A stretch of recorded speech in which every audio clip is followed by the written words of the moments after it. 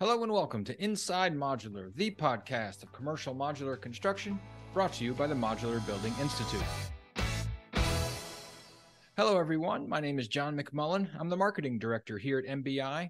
Today I'm happy to welcome Scott Bridger, co-founder of ProSet Modular and now co-founder of ModCribs. Scott's here today to talk about the development of ModCribs and what the product could mean for the industry. Scott, thanks for being here. Well, you're very welcome. Thanks for having me, John. I'm looking forward to the conversation. My pleasure, my pleasure. So let's dive right in. As one of the leaders of ProSet for a long time now, you've pretty much seen it all when it comes to modular building, modular setting.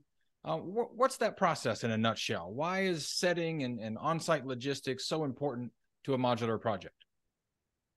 Well, kind of a big question, but a really good one. And I guess I should start by prefacing my answer to say that our company, ProSet, and now ModCribs, we're basically focused in the modular world on what we call commercial modular, and even more specifically, multifamily, hospitality, assisted living, those type of projects. So there's kind of a big umbrella of commercial modular projects, as you well know. But that's really kind of the basis for what our activity in the industry is, and for kind of how I'll answer questions and talk about the industry today. So it's sort of in that framework of the kind of projects that we're referring to and that we're working on.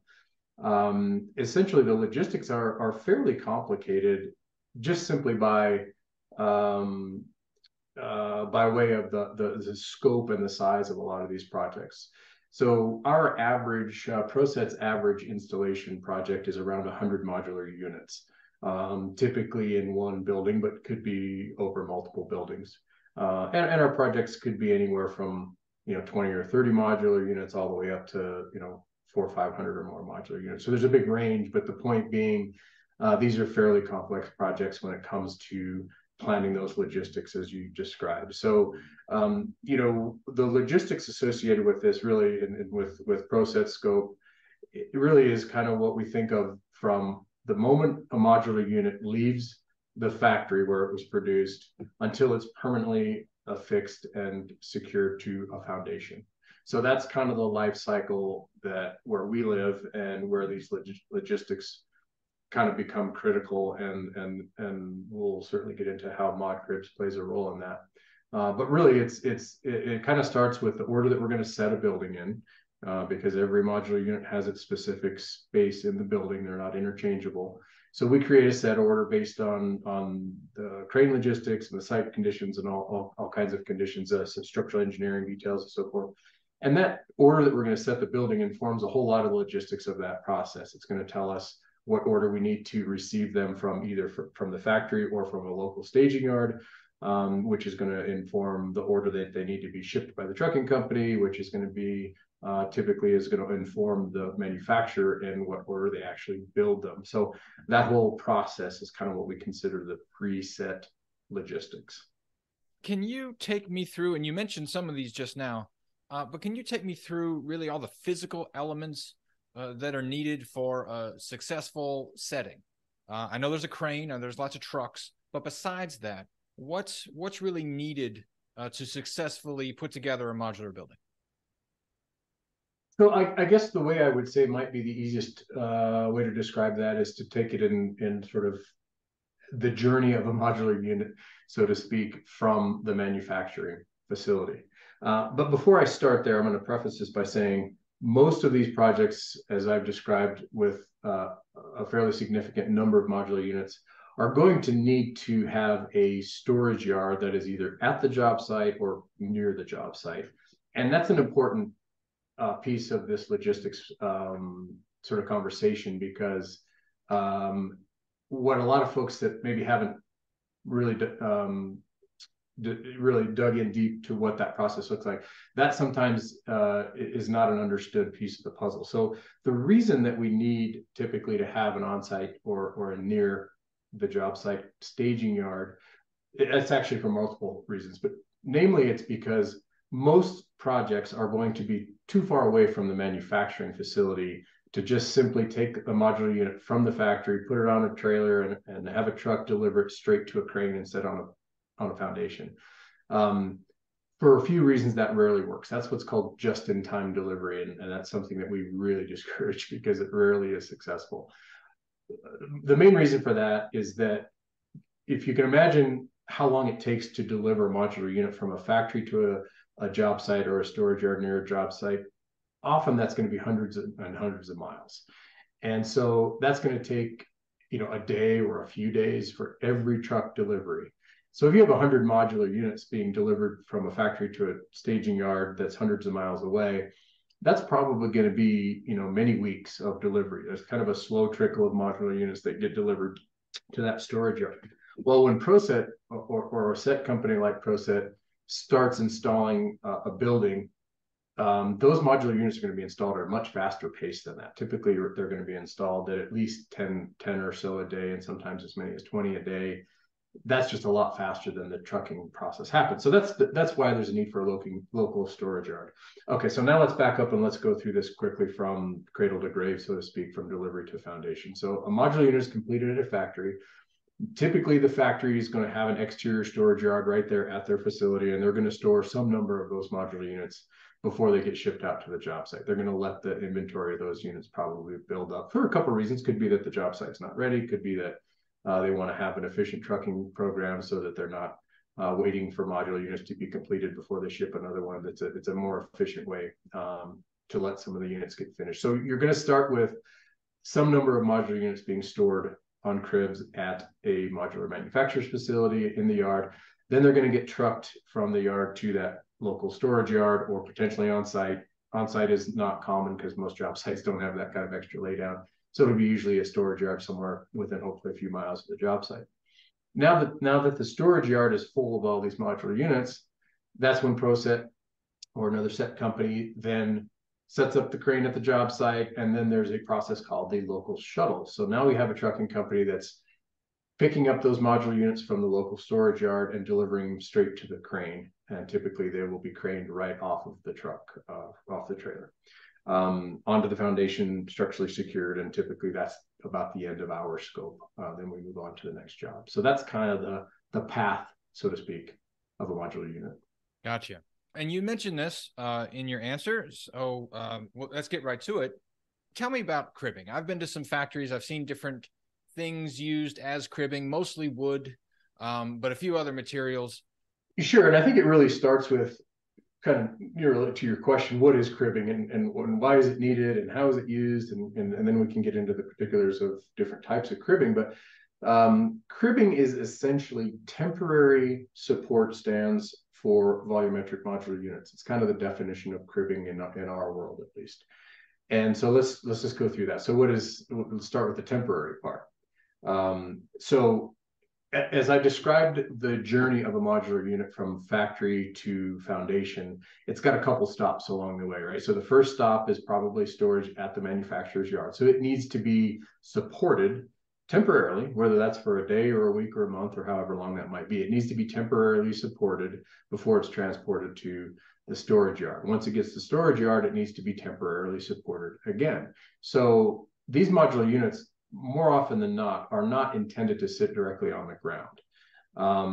And part of the reason for that is because there's an important component of the logistics and transportation of modular units, which is how they get placed onto and off of trailers.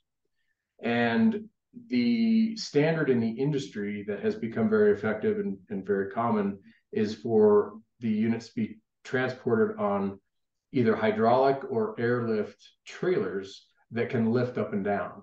And so that is a really important component of what cribbing is. Because the reason cribbing is so effective and affordable in the grand scheme of these logistics is it because cribbing and these adjustable trailers eliminates the need to load and unload modular units with a crane. Cranes are very expensive. So if you can imagine a modular unit leaves the factory, well, first of all, it needs to be raised up and placed onto a trailer in the factory to be removed, to be pulled out of the factory. And then it needs to be supported on cribs, and then that trailer will lower down and pull out from underneath the modular unit. when it's time for that modular unit then to leave the factory storage yard and be transported to the job site or the local job storage yard, a trailer will then pull back under the modular unit, raise it up off of the cribs, transport it those hundreds of miles to the job site storage yard. Once again, place cribs under the modular unit, lower the trailer out from under the modular unit, and that's how it's staged at storage yard. Last leg of its journey, a trailer then pulls back under the modular unit at the storage yard one more time, lifts it off the cribs, and delivers it to the crane. So if we think of it in those terms, cribbing is just a temporary support stand for modular units so that the trailers can get under the modular unit and lift it and lower it without needing a crane. So that's kind of the basis of why cribs are necessary. The typical trailers that we're talking about they generally raise and lower from about 32 inches to 42 inches is kind of the range that they can lower and raise. So we built our mod cribs, and most wood cribs and other cribs in the industry are 36 inches tall because it's kind of right in the middle. So that's kind of the long and the short what a crib is in the commercial modular industry. As far as what types of cribs there are, the vast majority of all cribs being used today and historically being used are simply made of stacks of 2x4s nailed together. It's just that simple. An average wood crib is going to require 12 2x4s and about 400 nails to build a wood crib. And the average modular unit needs 8 or 10 cribs to support it. So as you can imagine, you start to do the math on a 100 modular unit job. That's a lot of nails. Extraordinary number of nails and 2x4s, and they're heavy and they're difficult to transport, and they don't hold up very long in weather. And so there's a lot of things about wood cribs that haven't been terribly efficient. The other method that we've seen, or other materials that we've seen, is really just sort of something that a few factories out there have manufactured their own cribs just for use at their factory yards. And those are typically steel. We've seen a couple manufacturers that created their own steel cribs. And when you're not moving cribs from job site to job site, it's not quite as critical that they be lightweight and stackable and easy to transport. So these steel cribs that we see some manufacturing facilities using for their own use at their yard are none of the above. They're not stackable, they're not lightweight, they're not easy to transport, and they're not affordable. But if they're a permanent solution for their factory yard, maybe those things aren't as important. Where it is important that they be lightweight, stackable, durable, efficient to move is when you're moving them from job to job around the countryside. And that's where we saw a need and we developed ModCribs. So tell me about ModCribs. How was this product developed? Obviously, you've seen a lot of different types of cribs made of a lot of different types of materials in different ways. Did you have sort of a light bulb moment, an aha, eureka, this is what we need to do sort of thing? Or was this a slower sort of gestation of an idea? Well, believe it or not, kind of both. So having been in the industry for a long time, and my partner, Matt Mitchell, has been in it for a lot longer than I have, but he's been in it for 3 decades. I've been in it for 1. But nonetheless, after having had many conversations over the years about what a hassle wood cribs are, and by say conversations, I'm not talking about just internally, ProSet conversations. I mean industry-wide. Cribs have been just kind of this really nagging part of the industry that, in our opinion, over all these years, everybody has really just kind of complained about and really not wanted to have a part of. It doesn't really, cribbing isn't something that manufacturers want to have to deal with, especially the cribbing off-site that's at the storage yards for the clients near the job site. Manufacturers don't want to have to figure out how to get heavy, expensive, cumbersome wood cribs transported across the country, and then what do you do with them when they're done at that site and getting them moved on to another job site or back to the factory. It's been a hassle. And so over the years, over the first 6 or 8 years of ProSet's life, starting in 2014. That's just kind of how the conversation went. Oh, these cribs are just kind of a hassle. Well, Matt and I had talked about it over the years and always kind of had little conversations here and there about there's got to be a better way, you know. And so we really started paying attention and trying to see what different people were doing, different manufacturers were doing. And there were, you know, slight variations of wood cribs out there, some a little bit bigger, some a little bit smaller, some have more lumber, some have less, but more or less kind of the same, just stacks of these 2x4s as I described. And then there were a few factories that, as I mentioned, were kind of building their own steel ones, and we knew about those, and we had a chance to try to lift a couple of them, and we knew that they were not the answer. And then at one point we were visiting a manufacturer, and this was about 4 years ago, and this manufacturer, and I won't name names, but they had some wood cribbing that they were using in their facility that was so extremely cumbersome and heavy. I mean, literally, you probably need a forklift to move one crib. And something about seeing that, and neither of us said anything to the factory or to each other during that tour. But when we were traveling home from that visit, we both commented on that crib. And it was just kind of that moment that we said, okay, it's sort of almost like enough's enough. Somebody has got to figure this out. And so we went to work really trying to figure out a solution. And if you'd like, I can give you a little bit of a little bit of an overview of how that line of thinking went and how the product was ultimately developed. Because it wasn't very efficient and it didn't happen very fast. But we originally thought, okay, how do we set the criteria? It needs to be lightweight, it needs to be stackable, it needs to be durable, it needs to hold the weight and last a long time. And then the last one, which is also a fairly challenging criteria, is it's got to be affordable, because there's a lot of them that are necessary, and wood cribs are not terribly expensive. You know, if it's not relatively affordable, then it's probably not going to be widely accepted. So those are our main criteria: lightweight, stackable, durable, and affordable. And so we set out to see what we could come up with. And we initially thought that that would be aluminum. Okay, that should meet those criteria. And it was great for the lightweight, stackable, durable, but when it came to the affordable part, it was absolutely not there. It was just going to be way too expensive. So we had a kind of a rough design, and Matt actually mocked one up out of masonite in his garage, and that's where it all started. And we still have that today. I think someday that'll belong in the ModCribs Museum. But so we thought aluminum would work. We worked with an engineer. We tried to get some pricing, and we realized that was a non-starter just because of the cost. So eventually we had an engineer that we were working with propose the idea of a structural foam, which is a very essentially structural plastic, which sounded a little bit odd to us because we hadn't thought of it, and seemed kind of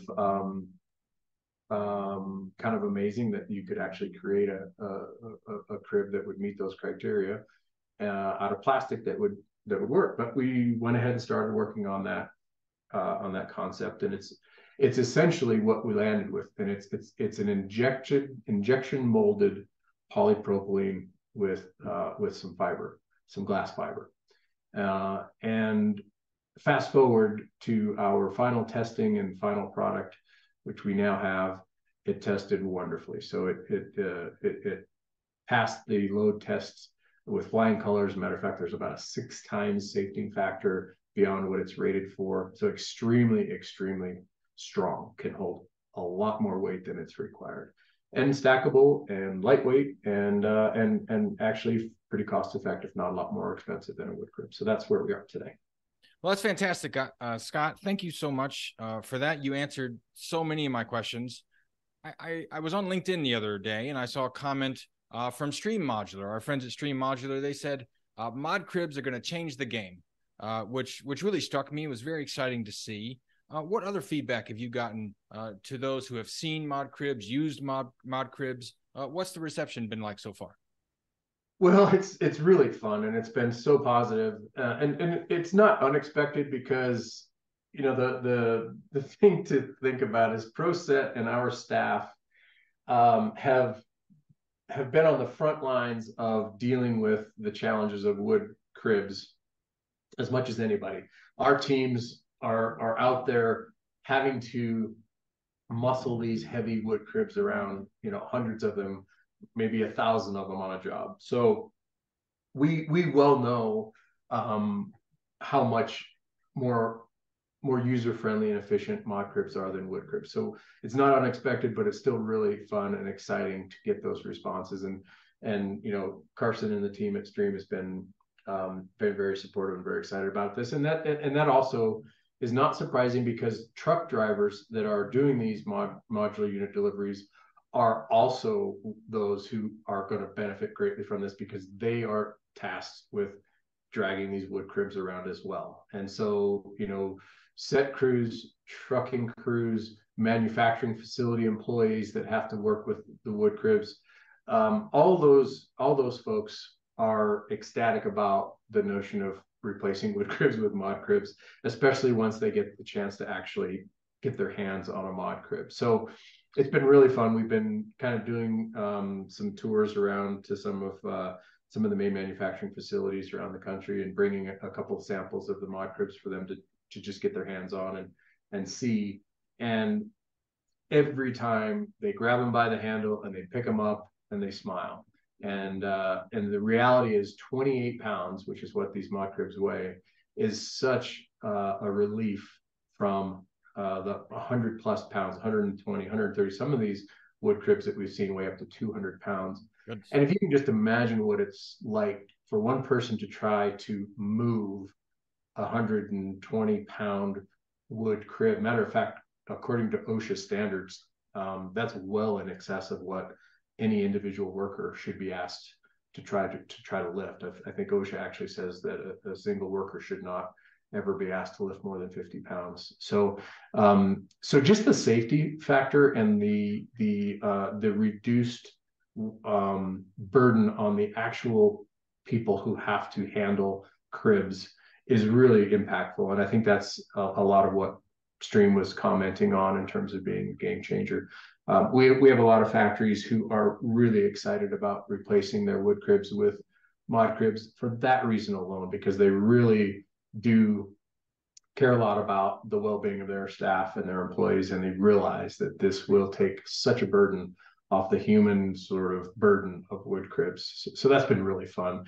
I think the other piece of the game-changing comment from Carson, especially from at Stream there, from a trucking perspective, is because ModCribs are stackable, you can transport many, many, many more ModCribs on one truckload than you can wood cribs. And matter of fact, I think roughly speaking, we can transport about 1,200 ModCribs on one semi-tractor trailer versus about 250 to 300 wood cribs. So basically that reduces the truck trips. Like for example, if you had a 1,200 crib job, which would only that might only be 120 modular units. That's not a huge job. That's a fairly average job. So thinking of the volume of cribs that are required at these storage yards, it's significant. So on the average, again, say 100 or 120 modular project job, that means that delivering wood cribs to support those units is going to take 4 or 5 semi-tractor trailer loads. That's a lot of expense. That's, so it's a lot of fuel. There's environmental impacts to that, a lot of time, and then handling.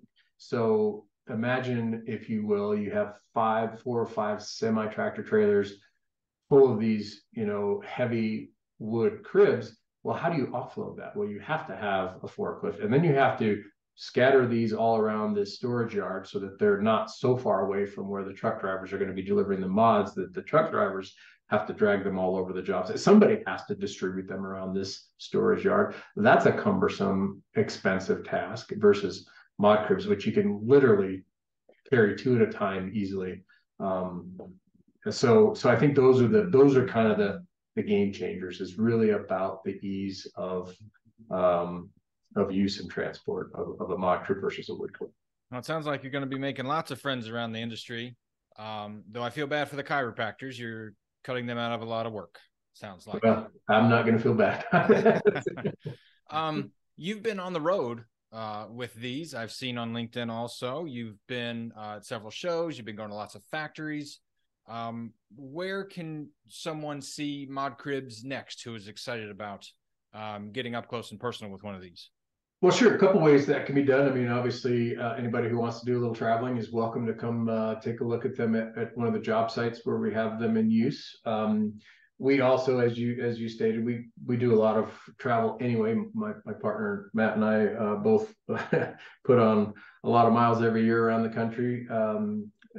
Both going to our job sites, prospective job sites at manufacturers around the country. So we spend a lot of time visiting factories in different parts of the country, and so we're happy to make a visit to any factory that's really interested, and we can bring some samples by. The other thing that I should point out is that essentially, and maybe jumping ahead here if you were going to ask this question, but essentially ModCribs is a short-term rental business for ModCribs at these storage yards as I described. That's the business, is a rental company.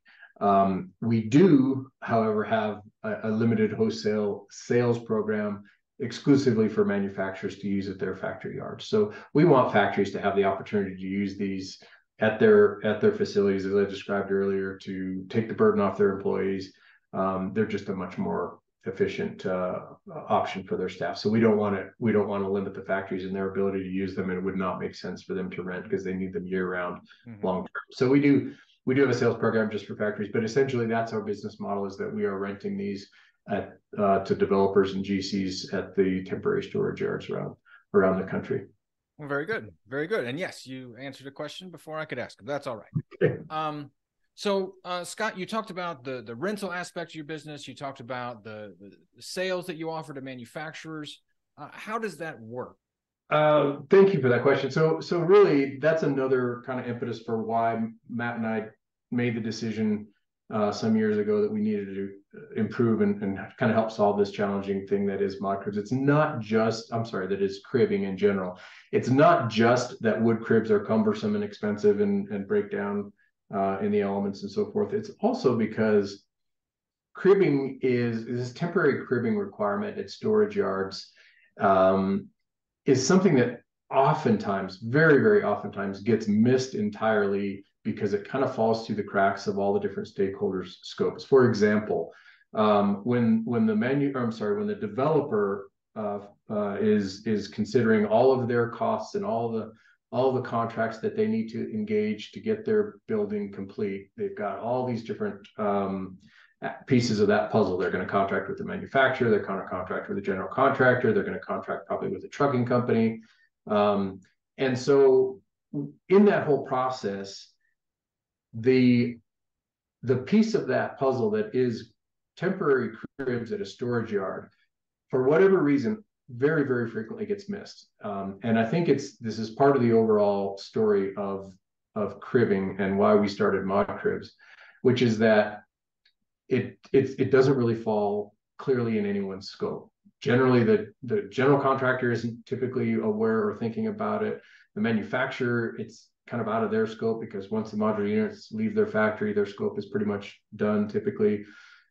And then the trucking company is going to be aware of it, but they're pretty late usually to the conversation. So for all these reasons, oftentimes it just absolutely is missed in budgets and planning and scope and whose is it. So what ModCribs is proposing, and I think is going to successfully help alleviate that sort of missed piece of the puzzle by just, first of all, kind of gaining awareness in the community and the industry about the need and the opportunity that ModCribs brings to that process. But at the same time, what we're doing is we're creating what we kind of think of as an easy button for that developer, because ultimately it's often the developer that kind of gets stuck with it and gets, kind of has to figure out how to get cribs, to their storage yard, oftentimes at the last minute because, nobody planned for it and it just kind of got missed. Well, that's been a challenge historically, and we've had many projects that ProSet's worked on where the general contractor is kind of having to scramble and send some carpenters out to the storage yard with a bunch of 2x4s and quickly try to build, 1,000 of these cribs, and that's not an uncommon occurrence. So the easy button that we've created with ModCribs is that simple process of contacting ModCribs, letting us know how many modular units you need to stage, where the staging yard is, and when you need to start receiving those modular units. We will provide a quote. We'll help you figure out how many cribs you need. Our typical quote is going to be for up to 60 days because normally that's about as long as a project will need these temporary cribs. And then once the contract is executed, we'll deliver those cribs ahead of this modular units starting to arrive. As soon as the last modular unit is installed on the foundation, the client can call us and we'll come pick them up. It just really simplifies that whole process. And it also takes away from the challenge that we also see with wood cribs historically, is that back to that example of nobody thought of cribs, and then the general contractors out there quickly building all these wood cribs. Okay, so that's an expensive, time-consuming process, high energy consumption kind of process. But what happens at the end of that? So all the buildings are now set, and I can show you countless pictures of what that storage yard looks like when the last modular unit is set. There are scattered, heavy wood cribs all over this yard. Now what? Now they have to be gathered up, they have to be recreated, they have to be put on a truck and hauled somewhere.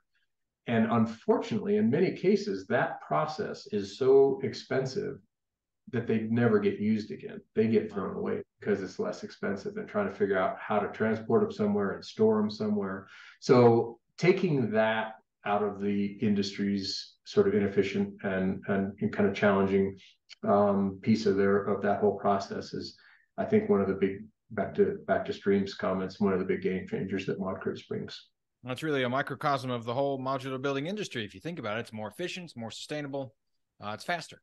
Well, you're absolutely right. And the other fun thing about it is, what is modular? What is the modular industry if not? It's really about innovation, right? I mean, we're as an industry, we're innovating how we build commercial buildings in the United States. And ModCribs is a very low tech product, but we like to think it's a bit innovative because it's responding to a need in the industry. So ModCribs aside, what other advancements or innovations do you think the industry can look forward to when it comes to setting and on-site logistics? Oh, that's a good question.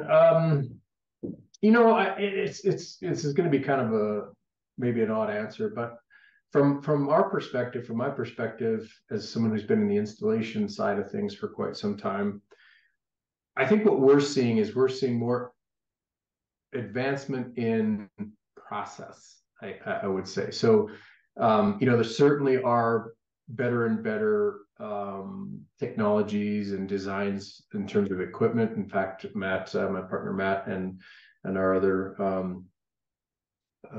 owner Chris Rhymes in our company developed our custom halos. And that's something that has added a lot of efficiency to our installation process because they're very flexible and adjustable, and it's a really, really great piece of equipment. So those are kind of things that we're seeing some advancements in terms of equipment and so forth on the site. But I think even as much or more so, our teams just continuously get better and better at implementing logistics plans and systems and processes that allow us to install these buildings more efficiently. And so I think more than anything, I would say it's just in continuing to improve the process. And that whole cradle to grave logistics I described ultimately culminates in a crane picking a modular unit up and setting on her foundation. That's kind of the last step of that process. But the efficiency of how many modular units that crane can pick up and set on a foundation in any given day comes down to the planning and the logistics and the overall coordination and programming of the process. So I guess that's where I see continuing advancements, and we see real evidence of that because we do a lot of work looking at historical data on our projects, and we are seeing significant increases in our efficiency and the number of units, average modular units per day that we set over, say, 2 or 3 years ago. So those are the advancements that we're going to continue to work on. Well, speaking of innovation, I'm glad you brought it up. Also wanted to say thank you for the interview that you gave MBI recently. ModCribs is featured in the November-December issue of Modular Advantage magazine. So thank you for your time there. And thank you for the time for this interview, Scott. I really appreciate it. Thank you, John. Appreciate having me on the program. My name is John McMullen, and this has been another episode of Inside Modular, the podcast of commercial modular construction. Until next time.